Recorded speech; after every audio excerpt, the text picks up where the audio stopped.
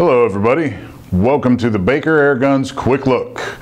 I am Donnie Reed, and today I'm going to tell you all about the Element Titan that I put on my own FX Impact.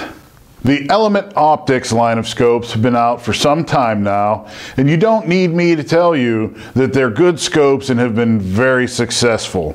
We've had them in stock here at Baker Airguns for some time, and we've sold a bunch of them. And rightly so. It's taken quite a bit of thought on my part on how to approach reviewing these scopes, how to tell you about these scopes, because there are so many of them. There are both MILRAD and MOA types of angular measurement available.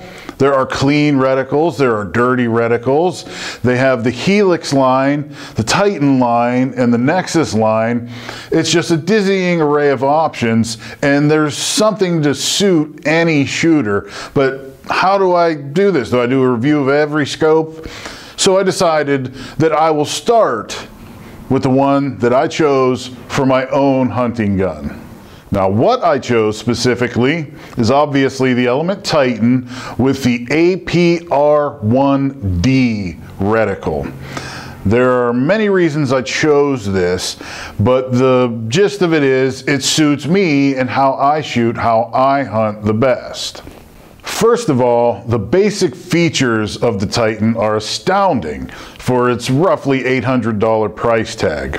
This is a first focal plane scope with ED glass. That ED glass is a big deal. ED stands for extra low dispersion. And what that means to you is a reduction in chromatic aberration. And you might be saying, what is chromatic aberration? And even if you don't know the term, you probably know what it is. If you've ever looked through an optical system, a telescope, binoculars, a rifle scope, a spotting scope, whatever it might be, and you looked at something light in color, typically at higher magnifications, you might have noticed a colorful fringe around that object. And it could be any color of the rainbow, but say a purple fringe or a green fringe. That is chromatic aberration. Not only is it unsightly, but it's far less than ideal in an optical system. Not to get too deep into the physics behind it, but the reason you see that is because not all of the wavelengths or colors of light focus at the same focal point. Therefore, you can see a colorful fringe around objects. Again, less than ideal. If you can get rid of that, you want to. ED glass helps in that endeavor. And according to Element Optics, there is ED glass in this Titan. That's normally something found on scopes north of $1,000. The Titan also has a huge 34mm main tube. That big tube, combined with the 56mm objective lens and the fully multi-coated lenses, means that you will get an ultra bright image when you look through the Titan. Another benefit of the very large main tube is that you will get a ton of erector tube traverse. You will get a great amount of adjustment with your turrets in both the windage and elevation directions. How much will you get? 80 minutes of angle, or 23.2 MILRAD. That's a ton. That's a ton of adjustment.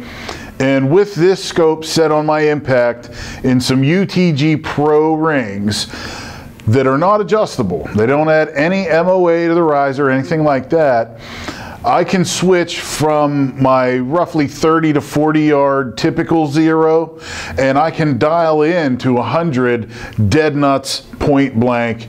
That's wonderful. Now, I specifically chose the APR1D reticle because of how I hunt. First of all, it's a fully illuminated reticle, which is critical for me on my hunting rigs. I have to have an illuminated reticle.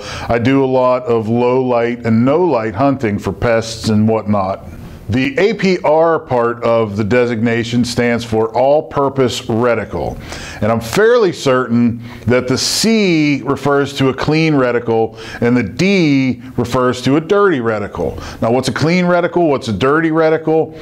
Basically, clean is less clutter, dirty is more clutter, and by clutter I mean that the dirty reticles have windage graduations where the clean reticles do not. Some people call the dirty a busy reticle, but I believe that's the difference between the C and the D models of these scopes. Now, I use holdover when I'm hunting rather than dialing, and that's why the dirty reticle is better for me. I can hold off both for mills, for elevation, as well as mills, or whatever fraction of a mil, for windage at the same time. There's a distinct place to aim, and that is better for me than the clean reticle. Now, if you're a dialer, like I said, the clean reticle might be more to your liking. Oh, and you might say that those windage graduations in the dirty reticle make your winding hold a breeze.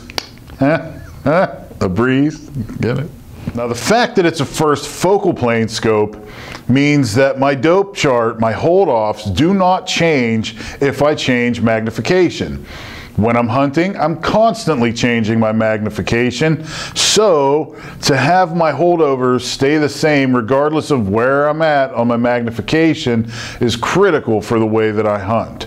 Now, there's also the EHR reticles available, again in both a clean and dirty version, and the EHR stands for Expedited Hold Reticle. Now, despite the fact that I don't typically dial my hunting guns, the Titan is very much made to do that. First of all, the internals here are stainless steel. They're going to be very resistant to wear, and it's going to track true. Also, if you remove this knurled cap on the top turret, the elevation turret, you just pull straight up on the turret itself and you will expose the mechanical zero stop, which is fully adjustable using a wrench that comes in the box with the scope. Again, this is a feature usually found on scopes north of $1,000. The turrets are intuitively marked as well. If you're a dialer, the Titan will serve you well. The parallax adjustment, which is a side wheel, is adjustable from 15 yards to infinity. In the box, you will find the scope, an owner's manual, both flip-up style covers and bikini covers, a 4-inch sunshade, a lens cloth, some wrenches, and a removable throw lever for the magnification, something that I really like. What also comes with this scope, though not in the box, is the Element Platinum Lifetime Warranty. This warranty is transferable and does not require a receipt or proof of purchase to make a claim. If at any time something goes wrong with the scope, whether you were the original purchaser or not, you send it to Element and they will repair or replace it. You cannot get a better warranty than that. Now, I've tried to be as unbiased as possible in this review, even though I have this scope on my own gun, and just deliver the facts as plainly as I could. Having said that, I really do like this Titan. I chose the version best suited to me and my preferences and my needs. If your needs are different, there is definitely something in the Titan line to suit you. And I haven't even touched upon the Helix or the Nexus to give you even more options. Naturally, a review of those will be coming soon as well. Now, I do have one gripe about the Titan, and that's that it doesn't come with a larger side wheel.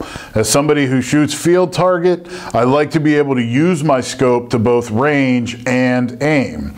I also can't find a side wheel for the Titan easily available. You can, however, have one custom made from several sources. That's not the fault of the scope. It doesn't take anything away from the scope. I just wish that it came with one. If you like what you see here, we do have the Element line in stock right now at Baker Airguns. I thank you all for watching, and you all stay tuned, stay safe, happy shooting. Hi, I'm Dennis Baker with Baker Airguns. Thanks for stopping by. Click the link below.